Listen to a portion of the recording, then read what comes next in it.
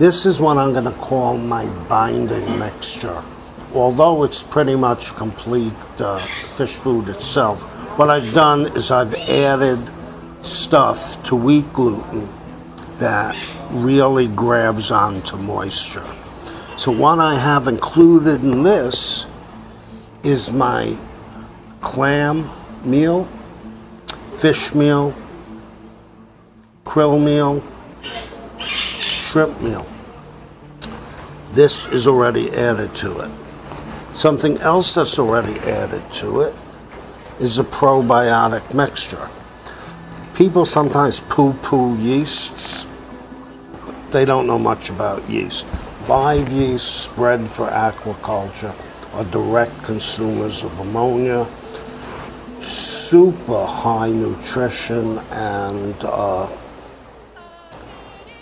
the cornerstone of a lot of aquaculture probiotic diets. So what you have in here is a couple of species of yeast, a few species of lactobacillus, at least one bacillus species, and all bred for aquaculture purposes. And they will not be subjected and killed by heat. What this is a vitamin and mineral mix. Fish require huge amounts of vitamin C, which is practically gone within 3 months of any commercial fish food. Any food that you do buy, commercial food, dry, flake, any of that type of stuff, you know, after 3 months, generally forget about it. And even if it's, you need to refrigerate it. You need to refrigerate it. Another thing that we have is astaxanthin. Astaxanthin, people think it's to make fish red. It's not to make fish red. It serves some serious purposes in nature, and it's commonly found in nature in algae and yeasts, and the microbes and larger critters such as shrimps that eat those algae and yeasts and concentrate it. And why a fish needs it is for a couple of reasons. It's their vitamin A depot. It stores it. Vitamin A is stored as astaxanthin. We think of it as a red pigment, but it's a vitamin A precursor, and the fish will draw of it out of its skin as it needs it. A discus, a black water fish, needs good eyesight. Marine fish, reef fish. Reef fish are exposed to a lot of, it's only the blue light that penetrates to the reef. It's their sunglasses. It's the sunglasses for their eggs, for pelagic spawners in particular. The UV and the sunlight at the surface will kill the eggs if their parents don't have adequate astaxanthin in their system. Soy protein. Soy protein isolate. I use that. You can use it as a total binder, but I kind of use it at the end if I need to soak up a little bit of excess moisture. This is 3 species of lab-grade algae, the cost of which, say, is prohibitive for inclusion in a fish food. Spirulina is probably your least nutritious. You want to go for chlorella, at least, schizotridium, but captive bred for its high fat content. We're not using this for its vegetable value. We're using it because they can be selectively bred to produce a lot of oil as opposed to a lot of carbohydrates. And again, about plant matter, there was some stuff published about discus eating algae and this and that. They're eating it. They're eating it when there's nothing else to eat. I'm only concerned with what they eat in the breeding season and what nourishes them. They can eat all the algae they want. If you weigh the algae or vegetable matter going into a discus, and an hour later, because that's about as long as it's going to last in their guts, an hour later, weigh it coming out of their systems, you'll find out they didn't digest it at all. And being its high sugar content food, the perfect way to get the parasites in their stomach active and eating is to throw a carbohydrate at them. That's the way a microbiologist would assist them to study them, the parasites. If they're in a cyst, you put it in a sugar starch solution and they explode. So actually it'll make the fish sicker. So you want to avoid carbohydrates. The only value in these algae are in their highly unsaturated fatty acid content. Now, this is a mixture. I told you before, the best thing you can give the fish as food is mollusk. So does clam, mussel, squid. They also get real sticky when you use that boomerang-shaped blade I told you about. There's some fish in here. There's some fatty fish, cold water fish. You want cold water fish. You want mackerel. You want smelts. You want cod. You want tuna. Stuff like that. Stuff from cold water fish, a fatty fish, a lot of oils. And this again is done with the boomerang-shaped blender. What I do, this particular mixture, my meat mixture, my fresh meat mixture, I tend to add the astaxanthin to it as it's spinning around the food processor. It's just because you need so little of the astaxanthin. I kind of know by eye after 30 years of doing this what color it should change. Oh, by the way, astaxanthin can be quite dangerous. The rates that the fish foods, commercial fish foods, or the discus farmers use is for quick results. Eye damage, liver damage, vitamin A toxicity, which can be a long-term situation, a hidden situation. The fish drops dead after 2 years. You don't know why, but you had it for 2 years. You don't look to fix, blame any place. It could have been all the astaxanthin you've been feeding it. But a fish can't see out of one eye. Again, too much astaxanthin. Okay. I want to start with the wet part of the mixture. In the end, we're probably going to talk about 50-50, thereabouts, wet to dry mix. Now, what this wet mix consists of, and I do change it as to availability, sometimes as to species of fish, is I've got my clam meat in there, the fresh clam meat, squid, some conch, there's some small oily fish, anchovy, whole, stuff like that.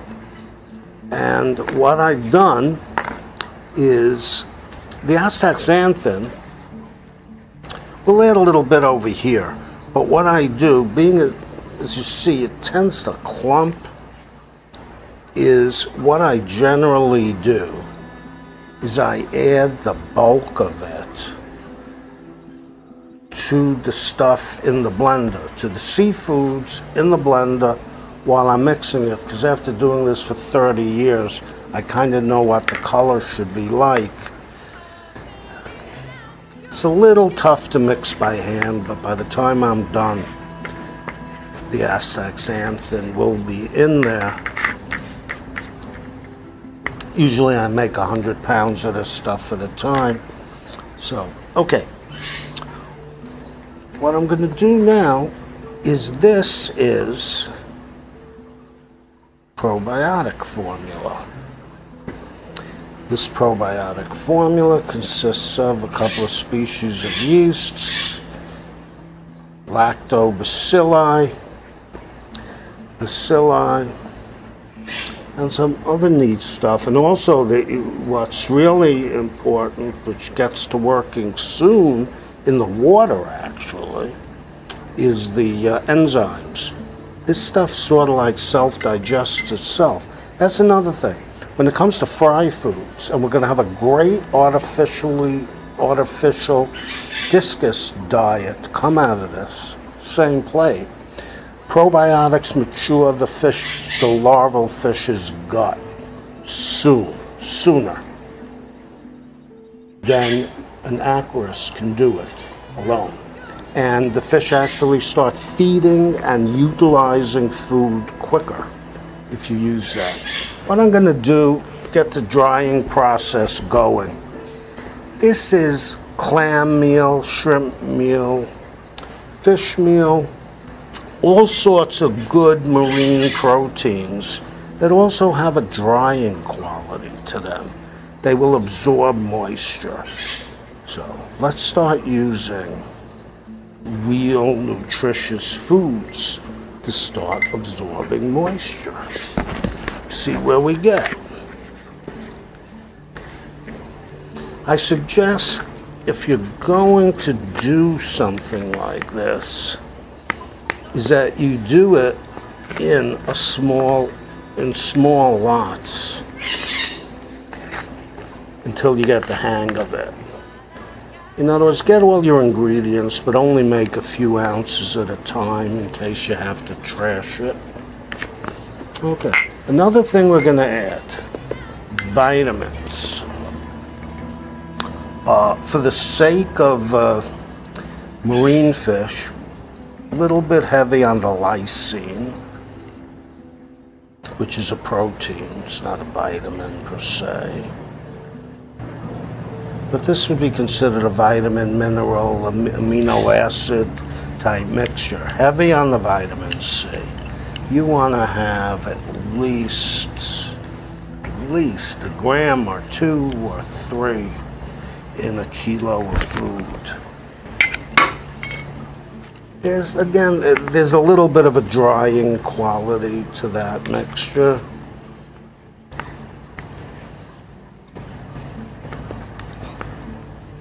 The algae are oily. So these algae are lab raised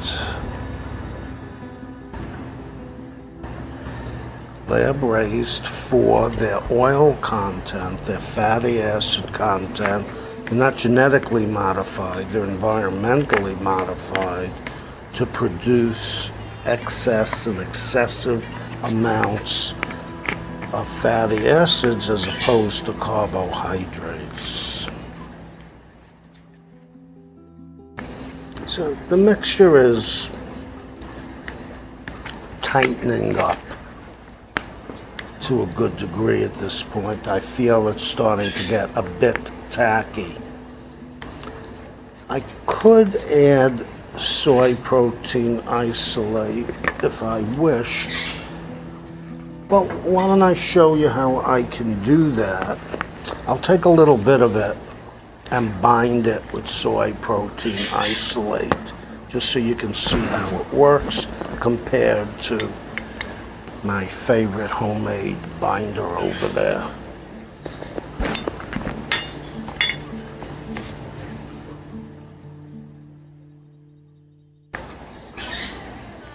As you can see, it's starting to thicken, sticking to the spatula. It needs a little more probably to complete it. Thing is, it's going to absorb moisture for 10 or 20 minutes, so you probably are not going to see the end of this part of the story. But as you can see, it's, and you test it in a glass of water or in your aquarium as you're going along. I'd have to wait, like I said, about 10 minutes to see how it'll ultimately bind up, but it's not going to bind up anywhere near what I'm going to show you next. Here's the binder I explained before. And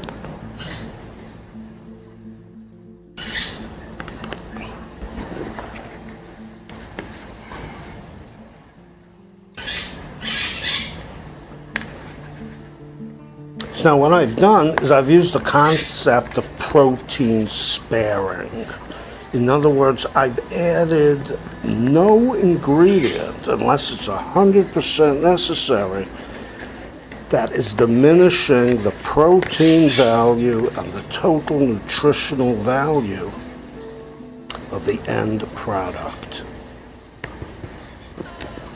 This will need a bit of time for the binder to absorb all this great stuff.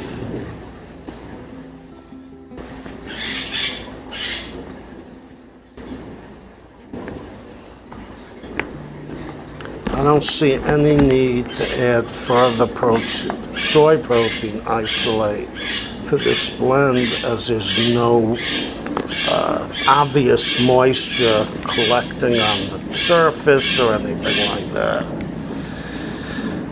Okay, now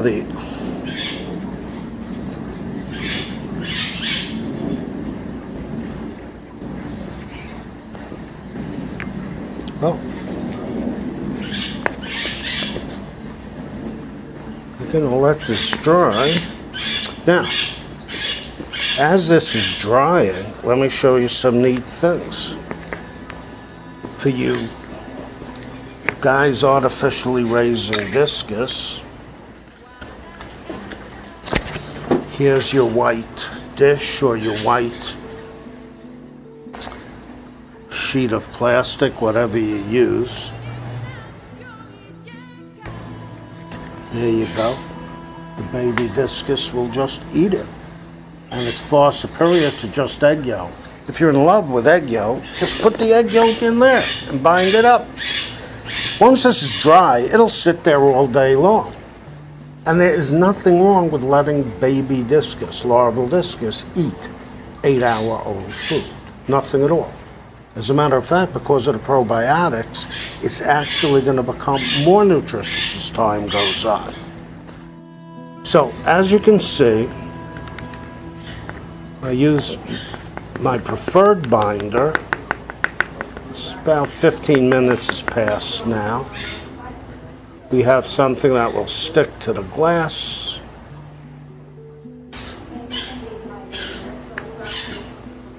Or can be fed in any manner you wish. Just as an aside, what I did with the soy protein isolate, to me, is not as good. It's pretty firm. You might want to try it. Might be perfectly fine for other types of fish. For different types of fish may prefer that, is what I meant. Now, here's a clever thing you can do. I have a few of these clam shells and scallop shells that are drilled and have a hole in them, and you attach a thread to them. And you can put any kind of amount of this stuff in it. You can freeze these. You can even put different ingredients in them. You could put pellets in there. You could put bits of plaster for parrotfish. Many, many things you can do. You can smear this mixture on coral or on a piece of rock. So the butterfly fish you just got, who's pecking at pieces of dead coral looking for food, will find food, and you can get stuff feeding on it. As far as freshwater stuff goes, your plecos, I mean, they'll eat it out of a clam shell or pretty much anything you want. And for those of you who want to actually feed their fish wood, you can take some hardwood chunks or scraps. That happens to be aspen. And you can make yourself wood pellets. Like I said, this will harden up. This will harden up. You can do this, you can do that. And I put it in a plastic bag, I flatten it out. Okay, when all is said and done, I take the production of food,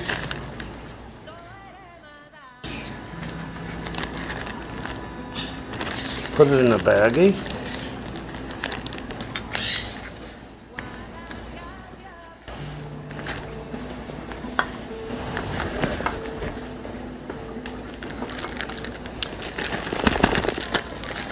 what I do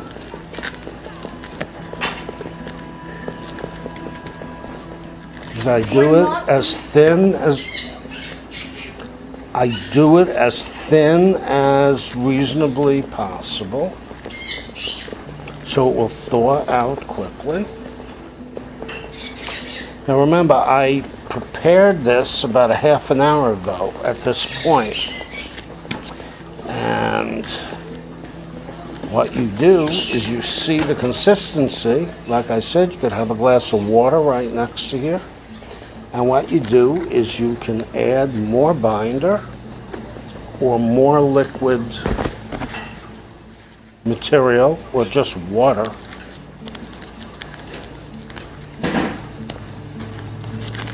until it really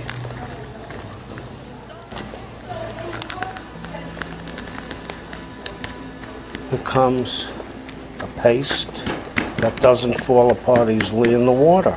And properly made, it can sit all day on the inside glass or in a clamshell or on an expensive china plate if you wish. Put it in the aquarium and they will eat it. The one very important thing is get your fish on paste food early on. Much easier to worm a fish, apply medications. No reason to put medicines for intestinal parasites in the water. Put it right in the food.